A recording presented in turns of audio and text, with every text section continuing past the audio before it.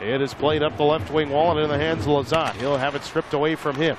Now back to Tufto. He brings it over the line to Crone. Crone has it, centering in front, bouncing puck shot, kick save made, big rebound in front, rolls, save, Berdin, the rebound, knocked away by the Stampede's Katketsalo, and it's tangled up in the right circle. Fargo still with the puck, 52 left on the power play. Crone has it on the right side, knocked down by Corsia, but not out. Crone keeps it in, high slot with the puck, drops it back into the high slot through traffic, and a save made by Berdin.